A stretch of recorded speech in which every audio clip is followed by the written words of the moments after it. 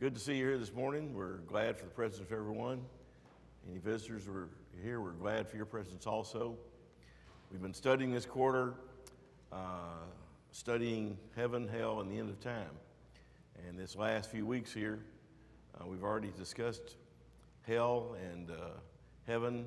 We're going to be talking about the end of time, talking about some definitions that we're going to hopefully have a good understanding of when we get through, and some of the events that will happen, that the Bible indicates to us will happen at the end of time, both spiritual events and physical events.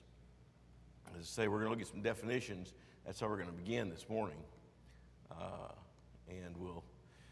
Because some of the definitions that we find in the Bible may be a little different than what the world takes, and we'll be using those definitions, if you will, in this study, while understanding that the world may have a different idea about some things. Before we begin, I'd like to have a word of prayer, and ask Brother Lee Hatfield to do this, that prayer, if you would now. Let's bow our heads, and Lee will be leading us. Holy Father in heaven, we're indeed thankful for this day. Father, we're thankful that we can assemble here on this first day to assemble and study your word. Father, we're thankful for Jesus and for all he's done for each one of us. Father, you've blessed us many, many times. Father, we're thankful for our teachers. We're thankful for Doug here as he brings forth the message this morning.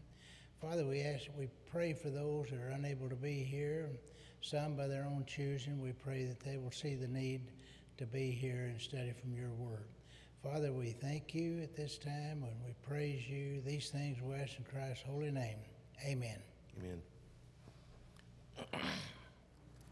Before we begin, I need to make a little bit of an apology and a correction. 2 weeks ago when we had the lesson, the last lesson we had on heaven, I mentioned we were asking the question when we recognize people in heaven. And I used an example, the Transfiguration. And I was going by memory, didn't have the names written down in my notes, so naturally I made a mistake. My wife pointed out to me, I said that Moses and Abraham were there. And it wasn't Moses and Abraham, it was Moses and Elijah. So if you were there and you heard that, maybe you caught it. Abraham wasn't at the Transfiguration, it was Elijah instead. So I wanted to make that correction. I knew that, and sometimes when you're up here, your memory slips a little bit, and I didn't have the names written down. I just had Transfiguration. And so anyway, I apologize for that. The point was still valid, though. Peter recognized them, and so I believe we'll recognize each other in heaven. When we talk about the end of time, I want to get some definitions down before we even begin looking at Bible verses. Question we need to ask and make sure we understand, and from the standpoint of this study, is what is time? What is time? Now, I think I won't have any disagreement with the secular definitions I get. I've got 3 of them here. One of them is, they're very similar. The indefinite continued progress of existence and events in the past, present, and future regarded as a whole. Another way to say that is, another dictionary says, the system of those sequential relations that any event has to any other as past, present, or future, indefinite and continuous duration regarded as that in which events succeed one another. And a third one, again, very similar, the measured or measurable period of time during which an action, process, or condition exists or continues, a non-spatial continuum that is measured in terms of events which succeed one another from past through present and to future. And those are some dictionary definitions of time. All 3 of those mention the words past, present, and future. And I think we understand what time is. Now, in just a few minutes, we're going to talk about when did time begin. And I'm going to give you the definition I'm using for purposes of this study. And it takes into consideration these, but I believe for purposes of this study, I'm going to say there was a beginning of time. We'll talk about that in just a minute. Another word we're going to be talking about, we need to understand what it means, is eternity. Now here I've got, I've got three dictionary definitions. One is infinite or unending time. Second one, very similar, infinite time or duration without beginning or end. And in that same dictionary it says eternal existence, especially as contrasted with mortal life. A third dictionary says, again, very similar, time without an end, a state that comes after death and never ends, or time that seems to be without an end. Now, I'm going to differ a little bit from these dictionary definitions for purposes of this study, because I'm going to ask the question in this study, when is the end of time? And we're going to talk about that. And I'm going to assume, and from what I read in the Bible and somewhat from personal opinion, I guess, that there is a beginning and end of time. It is not eternity. They are differing things. Whereas one dictionary said eternity was infinite or unending time, I'm going to take the, the side of things, or the opinion that time ends but eternity goes on. And there was a beginning of time and there will be an end of time. We'll discuss that in more detail either today or next week, probably today. Another word that you won't find in the Bible, and maybe you've never heard of it, is a term called eschatology. Now that's a Greek word, all those Greek words that end with O-G-Y, or study of something. Biology is a study of living things. But eschatology is a study of something. And again, I've got some dictionary definitions.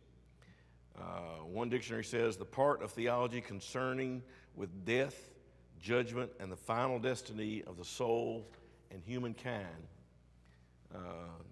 Second dictionary says any system of doctrines concerning last or final matters as death, judgment, and the future state, etc. And a third dictionary says, it's got a couple of definitions there, a branch of theology concerned with the final events in the history of the world and or of humankind, and a belief concerning death, the end of the world, the ultimate destiny of humankind. Now, I say eschatology is a word not found in the Bible, but it is a study of those things that will happen at the end of time or at the end of humankind. And that's what we're going to be looking at. So if you ever pick up a book or an article and it's about eschatology, that's what it's talking about. The things that will happen at the end of the world. And we're going to be looking at what the Bible says about those things. So we're going to be looking at eschatology. One more definition, and this is a definition that the world has that the Bible has more than one understanding of. What is death? I think most of us have a very clear understanding of what physical death is. And that's the world's definition of death. And it is accurate up to a point, we'll say. One definition of death is the end of life of a person or an organism. That being a plant can die, a person can die, an animal can die, Another dictionary says the act of dying or the end of life, the total and permanent cessation of all the vital functions of an organism. The final cessation of all the vital functions of an organism. We have a term that's used in medicine today. It's a couple terms. One's clinical death, one's someone is brain dead. And while those, if someone is brain dead, their portions of their body are still functioning, but there's no evidence that there's any brain activity. So it's not the total physical death, but we understand those terms, we've heard those terms, and when all functions of the body or the organs cease to function, that is when the body dies, and that is death. Another dictionary says much the same thing, a permanent cessation of all vital functions, the end of life. And these are describing physical death. And the Bible talks about physical death, and it is real, and those definitions are accurate. But the Bible talks about more than physical death. It talks about a spiritual death. And it also talks about a second death. And we're looking at all three of these, in particular the spiritual death and the second death, because they have something to do with the end of our lives on this earth and the end of the earth itself, the end of the world. So I don't know that you'll read. I only looked at 3 dictionaries. I didn't find any mention of a spiritual death or a second death. But there are definitely terms or phrases and understandings that we get from the Bible. So we're going to be talking about physical death and spiritual death and a second death. I want to look at definition you can find in Vine's Expository Dictionary of Biblical Words for death. And it's got a long, long paragraph on it. I'm just going to touch on some of it. It's from the Greek word thanantos. And in Scripture, it's often used to indicate the separation of the soul from the body. The soul being the spiritual part of man. We've talked about the use of the term soul and spirit. But when the soul or when the spirit separates from the body, this is death. And that term is used in the Bible, and the term death is used in the Bible to represent that. And this is the physical death, when the soul leaves the body, when the spirit leaves the body and the body goes back to the earth. We'll look at some verses in just a few minutes. A second definition there in Vine says the separation of man from God. This is a spiritual death. It's not a physical death, it's a spiritual death. Separation of man from God. When Adam and Eve were in the Garden of Eden and they ate of the tree, they were told if they ate of that tree, they would die. And they did. They would eventually die physically, but on that day they died spiritually. They had sinned and they had separated themselves from God. And that separation was emphasized to them in that they were evicted from the garden. They were told on the day that you eat of it, you will surely die. And Satan said, no, you won't die. Well, they did not die physically that day, but spiritually they did. And as we look at some verses in the Bible and passages, hopefully we'll understand why that event caused them to be spiritually dead. They separated themselves from God.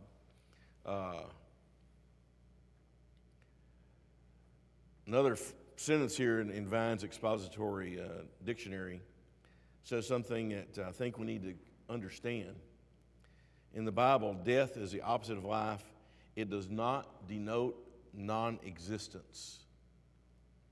A spiritual life is conscious existence in communion with God. Spiritual death is conscious existence in separation from God. I want to make sure we understood that. First, it doesn't denote non-existence. There are people in the world today, and many people, as a matter of fact, that believe when you die physically, you cease to exist totally. That's the end of everything that is you. Now, that's true for animals, but man has a spirit. And that's not the end of man's existence. His physical body ceases to exist, it ceases to function, but that's not the end of his existence. There are people in the world today that believe that when you die, if you've been a sinful person, if you've been an unrighteous person, you will suffer some punishment in hell, but that punishment is only a temporary thing, and that after you've served your time in hell, and that's a phrase I'll use, that your spirit or your soul ceases to exist. You're not allowed to go to heaven, but you cease to exist. Therefore, the punishment of hell is not eternal. Now, others believe that you'll spend a certain period of time in hell or purgatory, as the Catholic Church calls it. And after a period of time, when you served enough time there, served your penance, you'll be allowed to go to heaven. So that belief is that you continue to exist, but your punishment is only a temporary thing, and ultimately you spend eternity in heaven. Others believe you won't get to heaven, as I say, but you will cease to exist totally. Now, both these beliefs are not found in the Bible. We're going to look at some passages in the coming lessons that indicate to us that, hell is eternal. It's going to last forever. It doesn't go away. You don't cease to exist. And when we looked at hell, we talked about how it's described and how it will feel. The words torment, terms lake of fire, fire and brimstone come to mind. Hell is not going to be a pleasant place. And it will be a permanent separation from God. The separation from God is a spiritual death.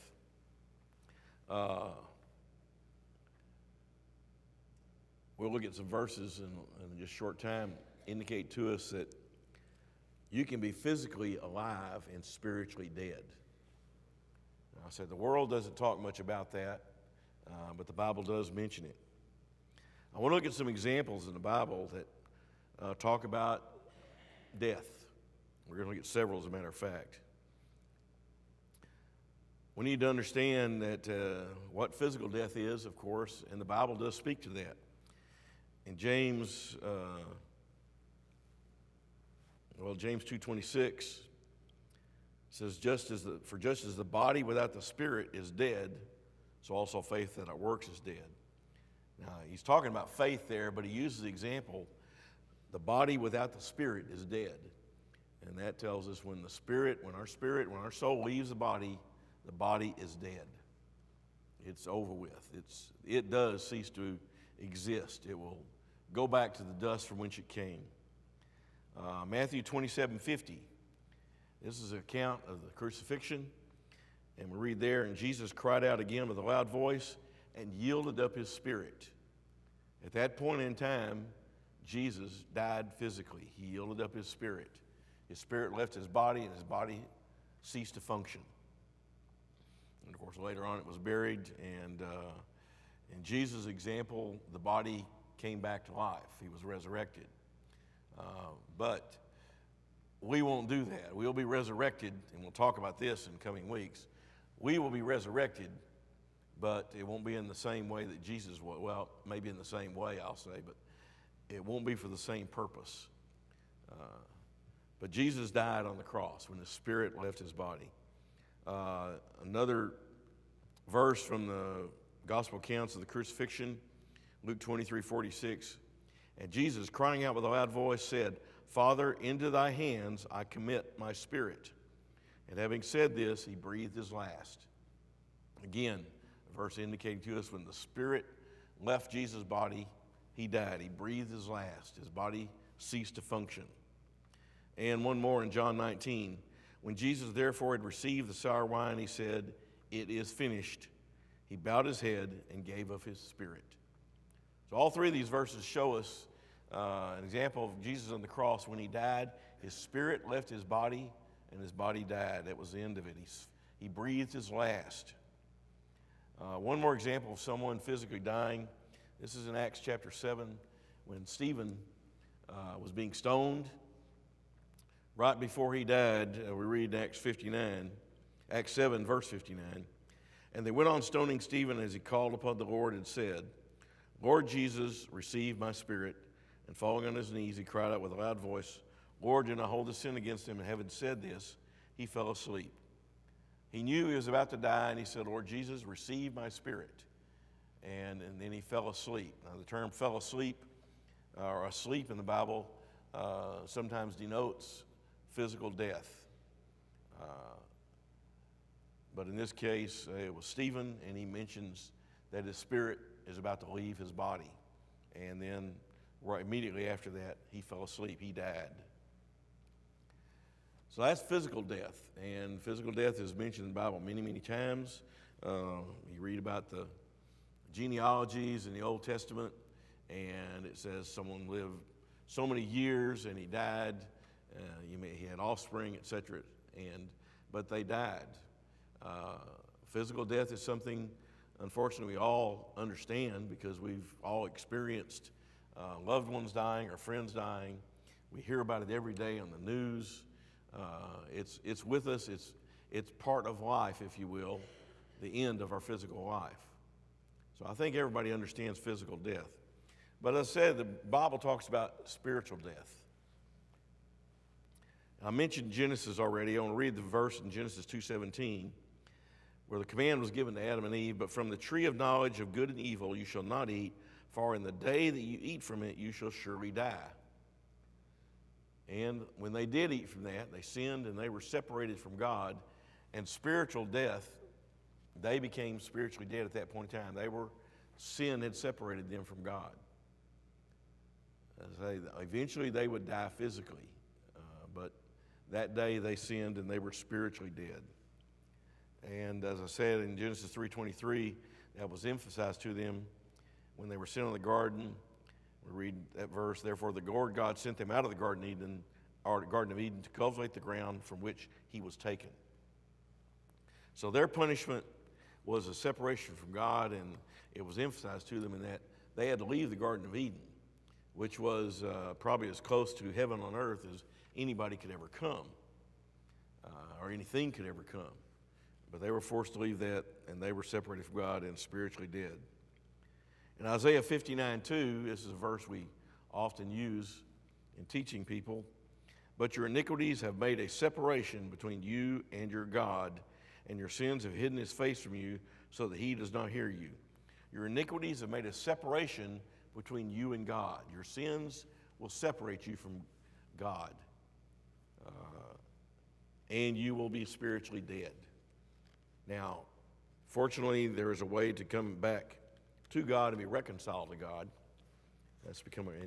Today it's to become a Christian. Go through those steps that the New Testament talks about to help us to believe and to repent, confess, and to be baptized and be reconciled to God.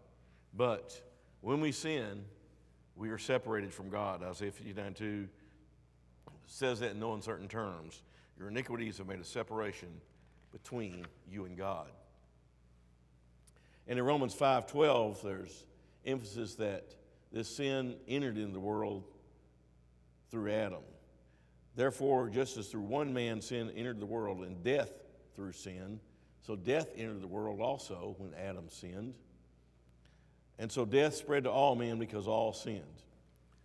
Other passages of Romans indicate to us that all men sin and fall short of the glory of God. We all have sinned. We all sin from time to time. And unless we repent and change our ways and live a faithful life, we will remain spiritually dead to God throughout our lives and throughout eternity. Fortunately, we can be reconciled to God, and God makes provision for forgiveness from sin so that we can be reconciled to God. That's not the thrust of this study, but it's important to understand. We all sin, we all separate ourselves from God, but we can come back to God. And the Bible tells us exactly how we can do that.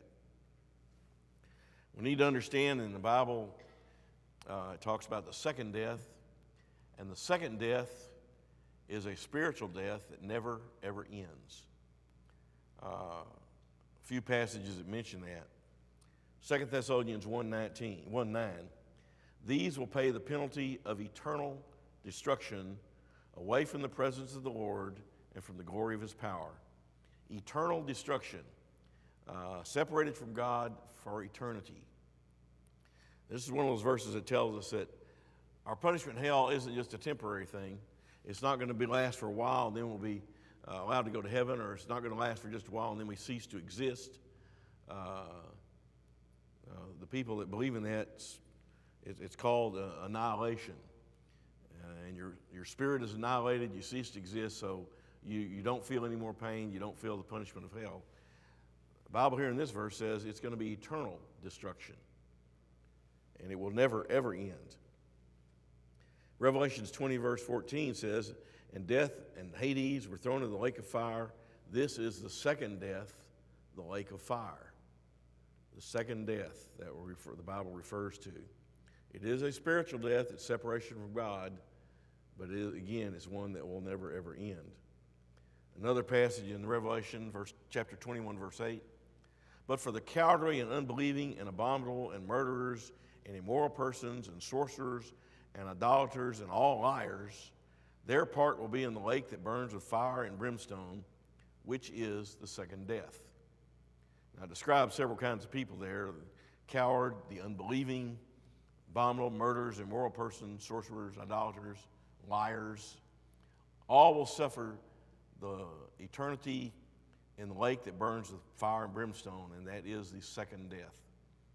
So the Bible refers to three deaths, if you will: physical death, a spiritual death, and the second death. Spiritual death, and they all involve separation. Physical death is a separation of your spirit from your body. Spiritual death is a separation from God, and the second death is a separation from God that goes on for eternity. It is spiritual death that never ends. Now, fortunately, as I said, spiritual death on earth can be ended. We have that option, we have that choice. And I want to look at some passages that indicate to us that we can be spiritually dead while we're here, but not physically dead. Recall the passages in Genesis when Adam and Eve were told, if you eat from that, you'll surely die that day, and then they were kicked out of the garden. They did not cease to live physically. They lived a great many years beyond that. They had 3 sons that we know of that are named Cain, Abel, and Seth, and it says they had other children after that. Adam lived to be, I believe, 930 years old. Don't quote me on that, but I believe it was 930. He lived a great many years after he was banished from the garden. But when he left the garden, he was spiritually dead and separated from God. But spiritually dead, but not physically dead. In Isaiah 59:2, verse we already read, your iniquities make a separation between you and God. When we sin, when you and I sin, or when anybody sins, that can lead to our physical death. You know, it may be something that we're doing that ultimately causes us to die physically, but not necessarily and not usually the case. When we sin, we continue to live physically. In Luke 15:32, we read, but we had to be merry and rejoice, for this brother of yours was dead and has begun to live. He was lost and has been found. This is the story of the prodigal son. If you recall, the young son wanted his inheritance. He got it. He went away to a foreign country. He spent all his money, wasted it away. And then finally, when he was sitting by the pigs and feeding the pigs, he was so hungry he was eating what the pigs ate. Now, you think about this, to a Jew, this is the bottom. You know, pigs were unclean animals. They didn't eat pigs. And now this young man is eating the food the pigs are eating. So he's at the bottom of his emotional life, if you will. And he realized that he's better off as a servant in his father's house than he is there. So he goes back home. And when he comes back, you know, the father sees him, runs to meet him, throws a feast, and the older brother is not happy. And the father tells him, your younger brother was dead and is now alive. Now in that story, the father represents God. The younger son was separated from God, and he was dead. But he's come back, and the father welcomed him back. And now he says, what, this brother of yours was dead, but now has begun to live. Many lessons from that story, but one of them is that even though we are separated from our Father, we can come back to the Father and become spiritually alive again. In Ephesians 2, chapter 1, I think this is about as plain as you can get. This is Paul writing to the Christians at Ephesus, and he tells them, and you were dead in your trespasses and sins. Now, they are now Christians. They've been saved. But Paul tells them, you were dead in your trespasses and sins. Obviously, they weren't physically dead, but they were spiritually dead. And Paul says, he says that in no uncertain terms. You were dead in your trespasses and sins. They were spiritually dead, but physically alive. A couple more passages. In Colossians 2:13 we read, and when you were dead in your transgressions and the uncircumcision of your flesh, he made you alive together with him, having forgiven us of all our transgressions. When you were dead, they were dead in their transgressions and the uncircumcision of their flesh, God made them alive with him, having forgiven us of all our transgressions. God made allowances for us to be forgiven, a way for us to be forgiven, and even though we were spiritually dead or are spiritually dead, we can become spiritually alive again. Just like that younger son, the prodigal son that went away and came back to the Father. 1 Timothy 5:6. Again, this is one that is pretty plain to understand.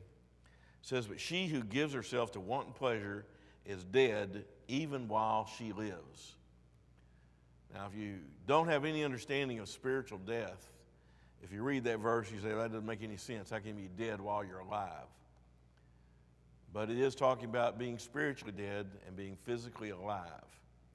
And all of us in here, at some point in time in our lives, we're spiritually dead and still physically alive.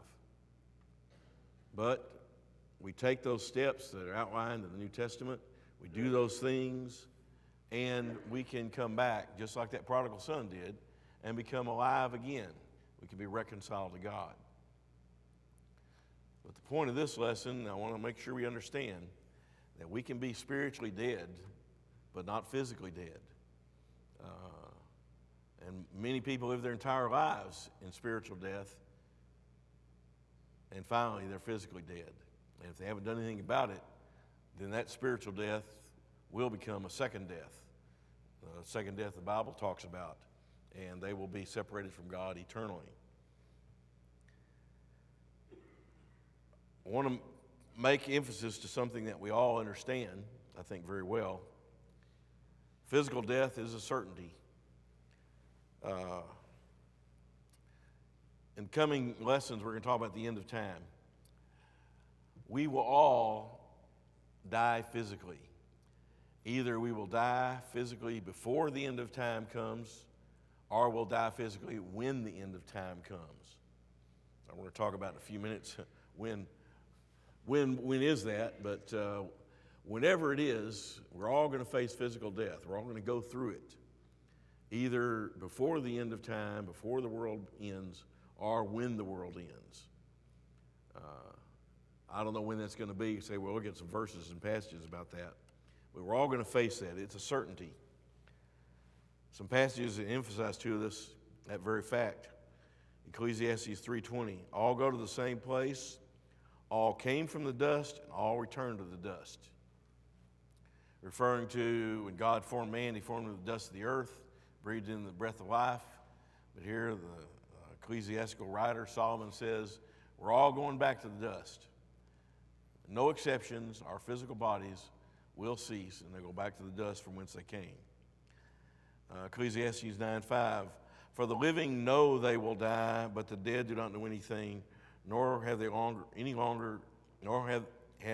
any longer a reward for their memories forgotten. The living know they will die. We all need to understand that. I think we all do, but sometimes it's hard to face. We're all going to die. We don't know when that's going to be. You know, sometimes when things happen, we have an accident, we get a disease, or we're faced with a situation when we know that death is probably going to come, or maybe death is certainly going to come. But right here, right now, we can't point out individually, we can't say, I'm going to die at this second on this day in the future. We don't know. We don't know that. But we do know that that time is coming. That day will come when we will die. Ecclesiastes 12:7, then the dust will return to the earth as it was, and the spirit will return to God who gave it. This dust it's referring to there is the physical body. It's going to return to the earth where it came from, but the spirit will return to God who gave it. So every one of us has a physical existence. Every one of us has a spiritual existence. And when we die, those two will be separated from each other. That's the separation that physical death is. The physical body will decay, deteriorate, go back to the dust, but the spirit goes back to God. So we don't cease to exist. Our bodies do, our physical bodies, but not our spirit. It goes back to God. We need to, I think most of us understand, but we need to understand also that sometimes physical death comes, well, maybe all the time, it seems to come sooner than we want it to. Many passages in the Bible refer to that. I want to look at just one or two. 1 Peter 1:24, read, all flesh is like grass, and its glory like the flower of grass.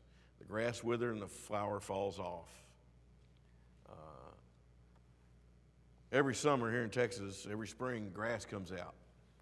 Even when it hadn't rained much, the grass comes out and it's nice and green. Now, sometimes by the 1st of June, it may be already brown. Sometimes it stays green most of the summer. But when summer's over, when fall comes and winter comes and first frost comes, the grass dies. The top of it does. The leaves die. They turn brown. They cease growing. Now, they have roots that are still alive, but the grass is gone for that year. It won't grow anymore until the next spring. And we understand that. It's a certainty. We know that. We've all seen that many times in our lives. So just like our physical death is a certainty, or like that grass dying in the winter or in the fall when the first frost comes is a certainty, our physical deaths are a certainty. And a verse we hear often, Hebrews 9:27, inasmuch as it appointed for men once to die, and after that comes judgment. So we're all going to die, but that's not the end of our existence. It's not the end of our spirit. Something's going to happen after that. Hebrews 9:27 tells us one of those things is going to happen, judgment. We're going to look at some passages in the coming lessons that talk about when judgment's going to happen, some things about judgment. We probably already have a pretty good idea, but judgment will come. Now, the judgment day is not necessarily when we die. As I indicated, we're all going to die physically one day. It may be today, it may be tomorrow, but it may not be at the end of the world. And when we die, our spirit is separated from our bodies. Our spirit goes back to God and will go to the Hadean realm, to one of two areas, one of two places, if you will. One's described as torment, one's described as paradise. Now, depending on which one someone's spirit is in, they know where they're going to spend eternity. But that is not the judgment day. The judgment day will come later, and we're going to be talking about that in the next 2 or 3 weeks. There will be a judgment. It will be, I've described it as a final sentencing. The verdict is in certain respects when you physically die. But the judgment won't come, the day of judgment won't come until later, unless we happen to live until the end of the world comes. Because that's when the judgment will come. I say, well, look at the verses that tell us that. There are many, as I mentioned, many passages that talk in the Bible that tell us we don't know how long we're going to live. 1 Chronicles 29:15 says, for we are sojourners before thee, and tenants as all our fathers were. Our days on earth are like a shadow, there is no hope. You know, I have a home, and if we go on a trip or something, I come back home. And I think there's nothing wrong with that, but we need to understand that home is not a permanent home. Now, it may last for several years. I've lived in Garland since 1977, so I've lived here a long time.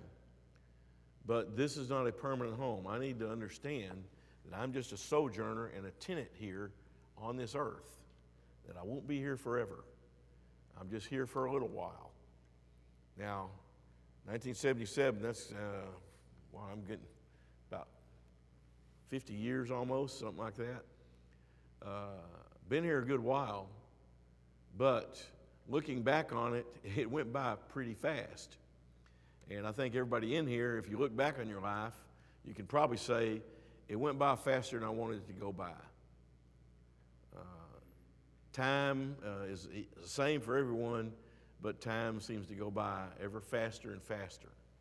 Years ago, my father-in-law told me when that time just seemed to keep speeding up. I was very young then. We'd just been married a little while, and I had time enough to do everything. But now I look back, and yeah, time just keeps speeding up. And we all need to understand that it's the way we all feel at some point in our life. And we look back and we think about, boy, the time I could have spent doing this or that, the time I've wasted. Problem is, we sometimes keep on wasting some time. And I do that too. But time goes on faster. When we go home, it's not our permanent home. We need to look on it as we're just tenants here for a while, and the home we really want will be a permanent one. That's the one we need to try for. In Job 7:6, we read, "My days are swifter than a weaver's shuttle and come to an end without hope." As I say, the older you get, the more you can understand, yeah, your days are swifter than a weaver's shuttle. They seem to have gone by so fast. Look at my children, and they've got children, and, I'm not supposed to be that old. That, I've got grandchildren that are, as old as they are. That's not right. I say that in one sense because it was only yesterday I was getting out of high school. I can remember it very well. I can remember being a child. I can remember being very young. I'm not so very young anymore, and it went by very quickly. Our days are like a weaver's shuttle. Job in Job 9:25 says, "Now my days are swifter than a runner. They flee away, they see no good." And indeed, we all, as you get older, you understand that. They just go by so fast, they flee away. Psalms 103, starting in verse 15, As for a man, his days are like grass, as a flower of the field. So he flourishes. When the wind has passed over it, it is no more, and its place acknowledges it no longer. Almost every spring here in Texas, you can go out and look at the bluebonnets in April. But what about in July? How many bluebonnets you see out on the side of the road? No more flowers, they're gone. They're here for a brief time, and then they're gone. And that's how our lives are. Briefly, and then it's gone. Isaiah 47, similar thought. The grass withers, the flower fades. When the breath of the Lord blows on it, surely the people are grass, and surely people are like grass. We're all like that. We're here for a while, and the wind comes, and we wither away. And probably the most oft-quoted verse about the brevity of life, James 4:14. Yet you don't know what your life will be like tomorrow. You are just a vapor that appears for a little while and then vanishes away. Now, from one standpoint, that's a very sad verse. We're just here for a little while and then vanish away. But it is true. If we live to be 70 years old, or maybe even older, or maybe even 100 years old, some people still live to be 100, some people a little beyond that. How long is that when you look at, let's say, the history of the world? How long is 100 years? It goes by pretty quick. If you study history, you can study, how long does an empire last or a country last. They may last several centuries. Rome lasts several centuries, but it came to an end. But one man's life is very short in comparison to the world's life. It's only here for a little while. It's like a vapor and it vanishes away. Now, even though it's a sad thought, we need to realize we have time to do things. And what we need to do, as another passage tells us, redeem that time and use it properly and use it to the best of our abilities. And we can do many things in the time that we're here. Any of us that have raised children, when they grow up and leave the home and go out on their own, do we look back on the time they were home and say, I wish I'd have done this, or maybe I should have done this or said this? I think all of us would say that to some extent, some of us to a large extent, some to a smaller. But we all think of things we could have done and should have done. but we didn't. And just like anybody else, you know, when we compare that, I tell people, you need to raise your children very properly as best you can, because you only get one opportunity to raise one child. You don't get a second chance to raise a child. You get one chance, and you need to do the best you can. Well, you know what? We only get one chance to live our lives, one opportunity to live our lives. Now, we may live to be 100 years old, but we still only have one life. We need to use it to the best of our ability. I want to mention some things to ponder in the next few minutes, some things to think about. Physical death is the end of our abilities on earth. Once we die physically, all the things we were able to do or wanted to be able to do, we won't be able to do anymore. That opportunity is gone. That chance to use our abilities is gone. Physical death is the end of our opportunities on earth. Whatever we could have done or what we thought we could have done, we won't be able to do it anymore. Not on earth. You know, the rich man, when he was in torment, he wanted to do something. He wanted to warn his brothers to change their lives so they wouldn't join him in torment. But that opportunity was gone. It never came to him. His life had ended, and that opportunity ceased to exist. We need to certainly understand that physical death is not the end of our existence. And as I mentioned, there are people in the world that believe that it is, that we're no better than animals. But man has a spirit. We don't cease to exist when we physically die. Our spirit continues to exist, and it will continue to exist eternally. The Bible teaches us that. Where it continues to exist, we have a say. But we have to use the opportunities while we're physically alive to make sure we end up where we want to end up for eternity, where our spirit will end up eternity. Physical death does not necessarily mean one is wicked or that one is righteous. The wicked die and the righteous die. We understand that. The Bible's full of that. Example after example of the wicked dying and the righteous dying. And just because we die doesn't mean that we were bad. It doesn't mean that we were good. Physical death does not mean that God does not love man. God wants all of us to spend eternity in heaven. He made provisions for that. But we all die. Our physical bodies cease to exist or cease to function. But God loves every man. And He's not willing that any should perish. He wants everyone to be saved. So just because we die physically doesn't mean that God doesn't love us. God loves everyone. He wants everyone to be saved. And final thought for us to think about, physical death can be viewed as a doorway to eternity. You don't find that phrase in the Bible. This is Doug's phrase. Physical death is a doorway to eternity. After we die, our eternal destiny is determined.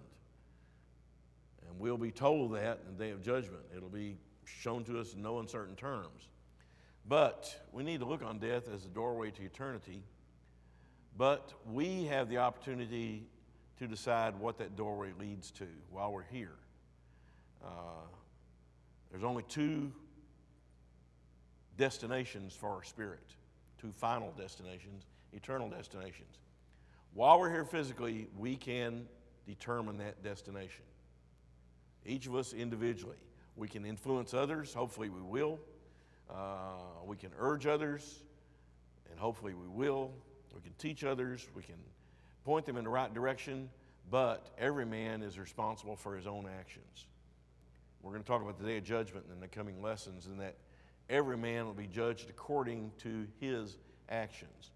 Whatever you do, I won't be judged according to what you do. I'll be judged according to what I do. Whatever my children do, they'll be judged according to that. Now, I'll face judgment for the actions I took while I was raising them, but for the actions they take after they're grown, they are responsible for. Every person is individually responsible. So while we're here on this earth, we need to make sure we take opportunities that we can while we have them so that when that doorway opens into eternity, and that doorway will open on the day of judgment, we will go to the place we want to go. So I say the world has definitions of death. The Bible has some additional ones.